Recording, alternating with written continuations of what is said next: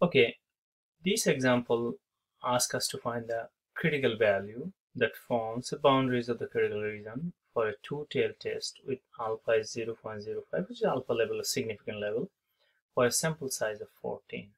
So I'll pretty much things is given, what are given, sample size is given, alpha level is given, and also is states two-tailed test.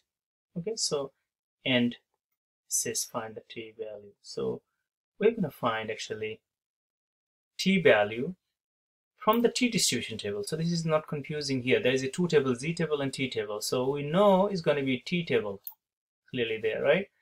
Or if it is not normally distributed, we basically go with the t table. Also, if sample size is less than 30, we use t table too.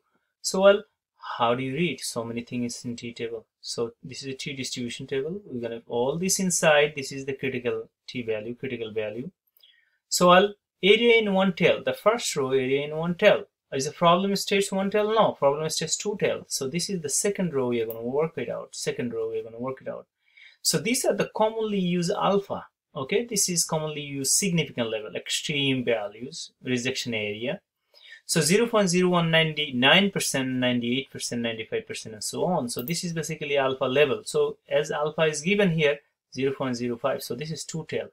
We're going to use the second row. Okay, so we're good. Now we know which rows we are going to use to get the critical value. But there is one more thing. So many of them here. If it is 0.05, we know we're going to get one of those number from here. But look at that. This number are so big. Okay. So, well, there is something written, degree of freedom. So what is degree of freedom? Degree of freedom is basically n minus 1. Another word in this case, we have 14 minus 1, that is 13 is the degree of freedom. This degree of freedom describes the number of score in a sample that independent and vary, free to varies. Actually, this is the degree of freedom means. Okay, so that's a 13 degree of freedom is free to vary. So we go down 13. Remember, we are not going 14. We're gonna go to 13. So this is a 13, and we come down here as you clearly see. So I can go off here. Okay. So that's 13, and under this one, two tail. So this is the one. So our critical value is basically CB is equal to plus and minus. Why is plus and minus? Because two tail, 2.160. I want to mention something here. If you don't find your degree of freedom here, for example, if you go down sometimes and the question asks you to find the t distribution, use t distribution table and find the critical value, which is possible. And you don't see that number, remember, go to the closest one, round and go to the closest one, and you find your critical value.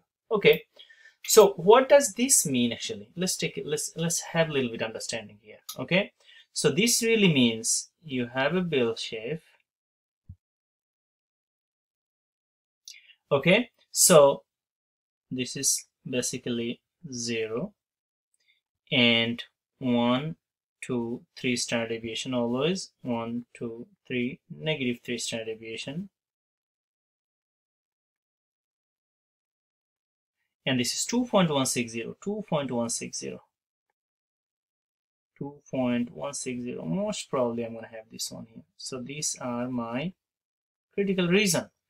Well, this is basically 2.1, so this point here, 2.160. Let's go a little bit up here, which is a plus, and up here is negative 2.160. So this point here is negative 2.160. That's why it's plus and minus. So this is basically the rejection area also. And we need this for hypothesis test. So this is extreme values, as you see. So this is basically 0.05, 0.05. And in the middle is basically the confidence level. So that is how we find the critical value for t distribution. Thank you.